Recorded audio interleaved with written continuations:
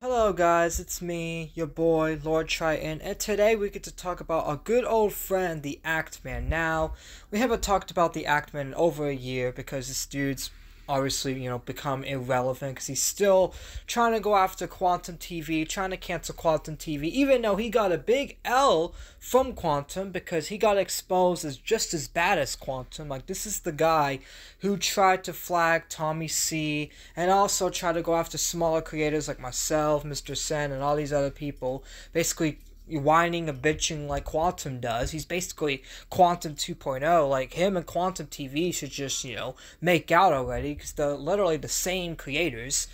But we'll be talking about the Actman because the Actman is also doing what Quantum does and is trying to cancel a creator, ishowspeed, of a joke. That's the thing. I don't like ishowspeed at all. I think, he's a guy that will do anything for clout. Like, he literally almost burned down his house on 4th of July for fucking clout. So I am not an ishowspeed fan. But I feel like in this situation, the Actman, is trying to wrongfully cancel ishowspeed over a joke. Because that's the thing, the Actman was saying that the Actman is trying to say that ishowspeed made a rape threat. And I'm going to play the clip and you guys can judge with me if this is a rape threat or not. Say if we the last two people on Earth and we had to reproduce to make the world continue, would you reproduce with me? No, because that means our kids will have to intertwine and then their kids, no. Who gonna stop me? That's the clip in question. Now, it's obviously a joke, like the dude's not going to actually rape the woman. It wasn't even a serious threat. That's the thing, the woman herself didn't even take the threat seriously. But the Actman, the hero of YouTube, is going to say the following. I feel like making rape threats toward a woman on stream should get you blacklisted from the site. You made those threats, but on Money Talks and Twitch is probably desperate for a big name to sign a contract with.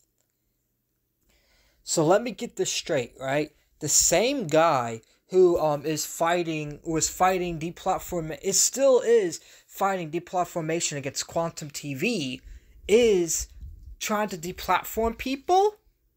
Still to this day? Isn't that hypocritical? Like, wasn't you, like, during the Quantum TV saga of its peak of it, fighting for free speech on the platform, but then you're doing shit like this? And that's the thing, too. People digged up jokes that the Actman has made and are trying to cancel the Actman, and it's justifiable because this dude is trying to deplatform other people, canceling other people. This is why you don't cancel people online, because people are going to pull up jokes you've said and done and try to cancel you for being the hypocritical piece of shit that you are. Here are screenshots of the Actman joking to somebody about them killing themselves. How about you go back to slitting your wrists, depressed Jeff. Slitting your wrists equal killing yourself because fuck rational thought, logic, and basic comprehension. Like I said, go back to slitting your wrists. More reflective than wasting your time on Twitter might make you happier. And then, here is him saying the F slur. Now that's the thing, obviously, I am not pro-cancel culture at all, but I will do it to somebody who does it to others, because that's the thing. I call out hypocrisies, and that's the thing. Actman, if you're going to moral fag on ishowspeed, making an obvious joke on stream, then we can pull up all your dirt, because all those screenshots of you, like, all those jokes we pulled up, they're worse than what you're trying to cancel ishowspeed for. You're literally trying to get someone to kill themselves. That's the thing, We're gonna use your logic, Actman. You wasn't joking. You probably was trying to get that person to kill themselves. You probably was. I mean, hell, you accuse other people of not joking, so we're gonna accuse you of not joking. You wasn't joking when you told that person to slit their wrist. You probably wanted them to slit their wrist, right? Also, when you called that person a faggot, you probably wasn't joking. You probably are homophobic. See, Actman? See how the cancel culture game can work on you? This is why The cancel culture game's not the way. This is why you don't cancel culture more fag on the internet. Especially if you have skeletons in your closet, Actman. You more fag too much, like how you more fag about Quantum TV, copyright striking people. That's the thing, you know. Yeah, that's a big no-no, right? Quantum should not be doing that. That is a big no-no on YouTube, but you do the same thing. You threaten to do it to Tommy C. You are just like Quantum. You and Quantum are the same people.